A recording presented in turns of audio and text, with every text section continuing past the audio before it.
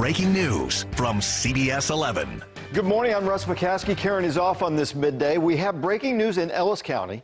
Chopper 11 is live over Midlothian High School, where the campus is on lockdown due to an unknown threat. The lockdown went into effect within the last 90 minutes or so. Just moments ago, we saw officers in tactical gear running into the school. We did reach out to the district, which offered few details, only saying due to its safety procedures regarding lockdowns, parents are being asked to go to Midlothian Conference Center, not the high school. The district says the safety and security of its students, staff members is a top priority, and they say that all students are in their classrooms and are safe. We will continue to follow this story and bring you any updates as we get them both on air and online at cbsdfw.com.